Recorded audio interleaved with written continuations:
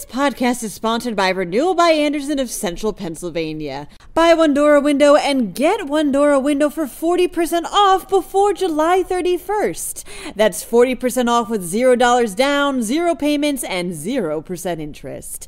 Call 717-727-7558 or visit rbacentralpa.com for more information.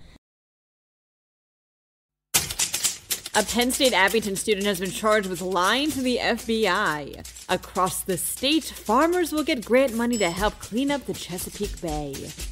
Mayflies are hatching along the Susquehanna. Finally, patients at a children's hospital get a super visit. I'm Claudia Dimuro, and you're listening to Today in a PA.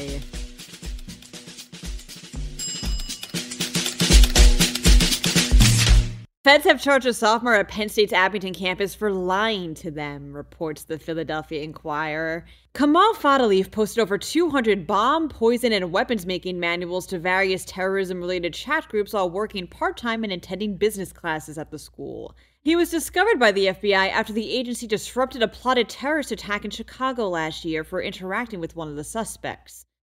Fadaleef lied not once but twice about his involvement and now faces 2 counts of lying to the FBI, which is punishable by up to 5 years in prison.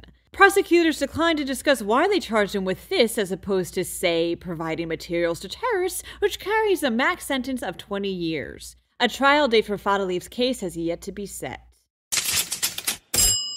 Farmers across the state are getting $14.3 million in grant money from the U.S. Environmental Protection Agency, reports the York Daily Record. The idea with this money, as allocated from the Infrastructure Investment and Jobs Act, is to help farmers meet environmental standards and reduce pollution caused by agriculture. Pennsylvania farmers in particular have lagged behind other states in meeting goals set to reduce the pollution in the Chesapeake Bay. In fact, the money comes as part of a settlement filed by other Bay states and environmental groups that required for the federal government to hold Pennsylvania responsible for failing to meet clean water standards. The grant programs that come with the money will focus on livestock and includes things like planting forest buffers along streams and managing manure storage to prevent any runoff.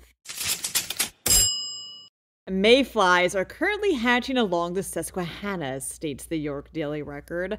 Several hatches have been seen so far this year, and one recent one left mayfly carcasses 1.5 inches deep at Columbia crossings. Ugh.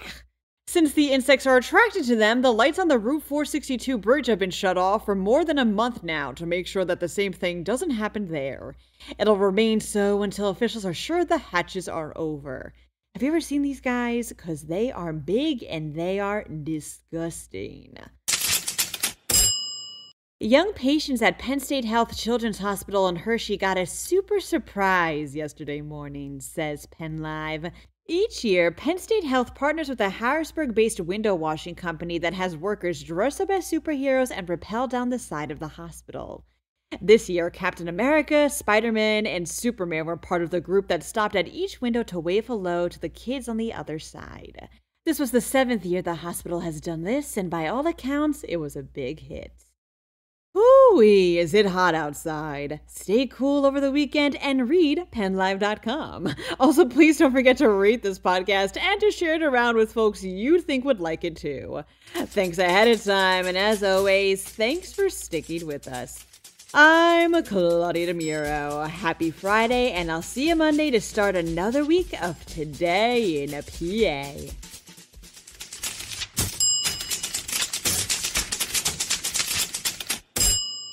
This podcast is sponsored by Renewal by Andersen of Central Pennsylvania. Buy one door a window and get one door a window for 40% off before July 31st. That's 40% off with $0 down, 0 payments, and 0% interest. Call 717-727-7558 or visit rbacentralpa.com for more information.